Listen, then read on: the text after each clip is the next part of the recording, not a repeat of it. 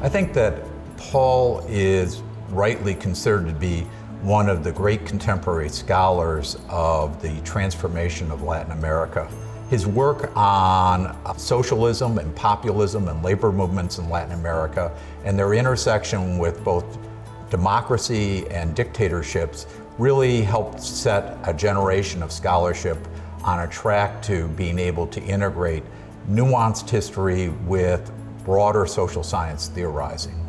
I moved from history to political science, and one reason I did that is I think the two can learn from each other, and I think history provides a great laboratory for testing political science theories, because all of a sudden you have many more cases. If somebody wants to study how is the best way to manage elections, well, instead of just looking at a few cases nowadays, I can go back 100 years and show you how they managed elections and which worked and which didn't.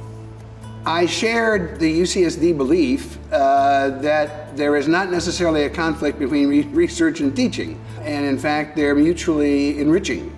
And so I enjoyed teaching the students because I could try out my theories and discoveries and ideas with some of the smartest kids on the planet, and they would enjoy learning about it, and I enjoyed learning from them whether or not I was on the right tracks.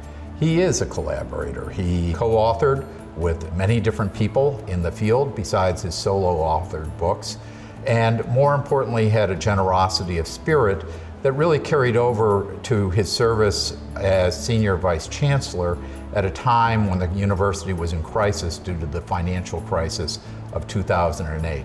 When I became Vice Chancellor, first I thought that my background in Latin American politics would help.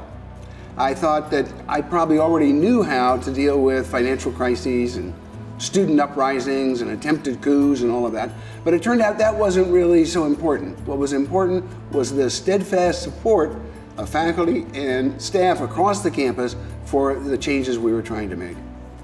To our community, he helped create the Preuss School, for example, which serves the San Diego community and really represents a living legacy from UCSD to educational innovation to help people from lower income groups achieve the dream of college.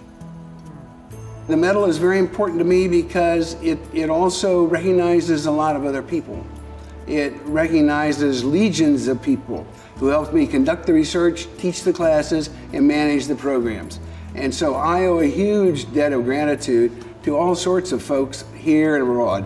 And I think the medal partly belongs to them, in particular to family, friends, colleagues, faculty, staff, and students at UCSD.